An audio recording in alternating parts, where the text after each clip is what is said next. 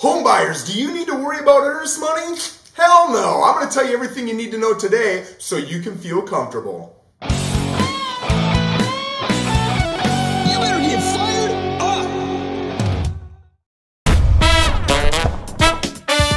Alright guys, today I want to bring you 3 big things that you want to think about when we're talking about earnest money, right? So what is earnest money? Earnest money is when you're putting a purchase agreement together as a buyer for a seller. It's the initial money that you put down, right? So there are a couple different myths that people get confused when it comes to earnest money. I want to clear those up today for you, all right? So myth number 1 is that you have to put loads of money down as your earnest money. Now I'll tell you, as a realtor, we try to get that amount up, right? Because it gets skin in the game. But you can put as little as $500 to $1,000 down, and that's completely fine. It's really dependent upon the seller and a lot of times the price of the property that we're working with, right? So if you're looking at a property that's $200,000, $250,000, it's completely normal to put $1,000, $2,000 down. If you're talking about a property that's $500,000, I'd say you're usually gonna see about $5,000 on that, right? So generally speaking, a good rule of thumb is 1% of the purchase price. Now remember, that money doesn't just go off to nowhere. You can use that money in any way you want, but the most common way is it's used to put against your closing costs or against any money that you're gonna put down, all right? So if you're putting 20% down on a $200,000 home and you put $2,000 down as earnest money, that 20% down, that $40,000, you can use that $2,000 against that, and now you only have to show up to closing with $38,000. All right, so what's myth number 2, right? Myth number 2 is if you don't purchase that home as the buyer, you lose your earnest money. So a lot of times buyers are scared to put a whole bunch of earnest money down. I get it, but here's the truth of the matter. You have to follow all of the rules, right? Whatever you wrote into that purchase agreement as a buyer and the seller signed off on it, those are the rules of the game.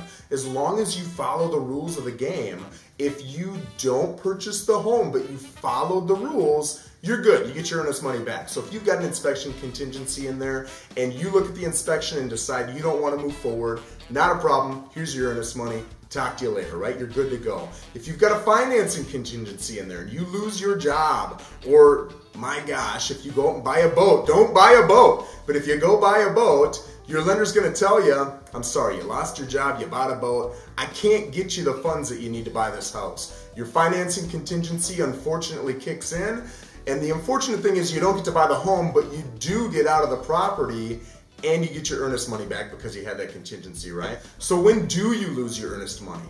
You lose your earnest money if you don't follow the rules of the game, okay? So if you don't have a contingency in that purchase agreement, but you just wake up on a Tuesday and say, oh, I just don't want to buy this house. Too bad, you gotta buy it. If you don't buy it, you risk losing your earnest money, and there's this friendly little phrase called specific performance. You can be taken to court for specific performance, and the seller can force you to purchase the home if you are able to do so, right? So be careful of that. It's not something we see a lot. Usually we work it out, but it can happen. Okay, so the third thing I want to talk about is how you get your money back, right? You don't just get your money back if the inspection contingency saves your butt, right? You decide you don't want to go forward because of the inspection contingency. You should get your money back. In 99% of cases, you do get your money back. But what can happen is a seller can argue that they don't want to give you the money back, okay? So now you have to look at state law. You have to look inside the purchase agreement. Do we go to court? Do we go to arbitration? Are we in a scenario where we can look back and decide that the escrow company can make that decision? You look at what the laws are and it'll tell you what you need to go to make that decision. But generally speaking, if you followed all of the rules and you followed all of the laws, you're going to get your money back. It may take some time. You might have to jump through some hoops to do it, but if you followed the rules of the game, you'll always get your money back.